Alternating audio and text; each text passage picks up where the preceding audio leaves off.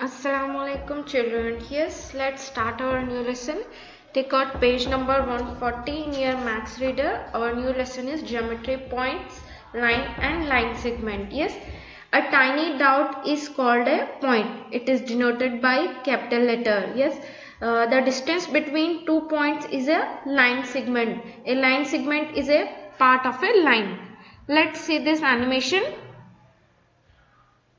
Measuring a line segment.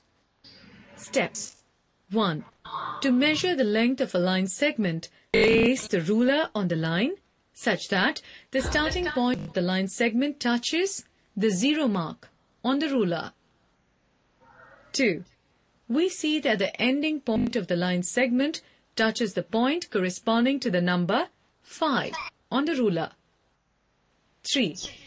So the length of the line segment is 5 centimeters.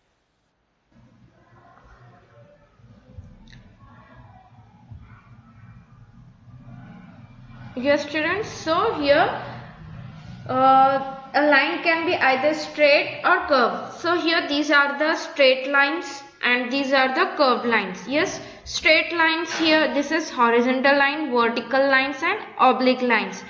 These are the curved lines. Okay, let's see one more animation here. Geometry. In this lesson, let us define a point, line, and a line segment. A tiny dot is called a point. It is denoted by capital letter. Here, A is a point. There are 4 points, A, B, C, D, of a rectangle. The distance between 2 points is a line segment. AB is a line segment. This is part of a line. PQ is a line because it has arrows on both ends. PQ can extend continually on both sides. MN is a ray. One end M is a point which is fixed. The other end N has an arrow mark. MN can extend in the direction of N continuously. Types of lines. We have now learnt that line segment the distance between 2 points. Now let us learn about various types of line or line segment. AB, CD, EF are straight lines. AB is equal to horizontal line. CD is equal to oblique line. EF is equal to vertical line.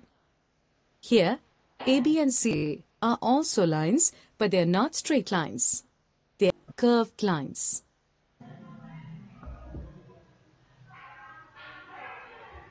Yes students, here AB, CD and EF, these are the lines. Yes, but here AB, which type of line? Here this is a horizontal line. Yes, and this is CD, this is a oblique line, and this EF is a vertical line. So here AB and CD also lines, but this is a curved line. Which line? This is a curved lines.